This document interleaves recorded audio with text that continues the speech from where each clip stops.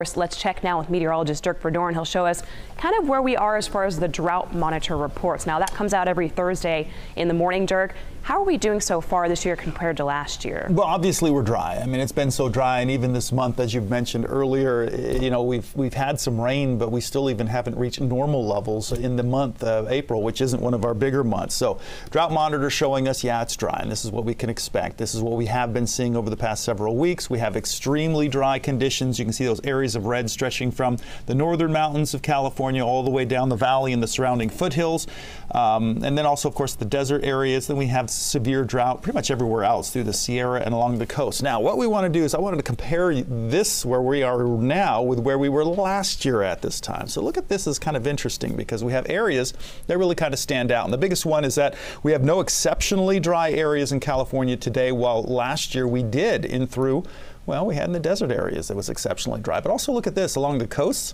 we had areas that were much more extreme last year that aren't quite as bad. Still bad, but not quite as bad. You can see that along the northern coast and through the Bay Area, and then also to the south as you get closer to Los Angeles. But also in the Sierra, northern Sierra, as well as through the southern Sierra, are doing better than last year. So that's a look at the drought map. Now back over to you.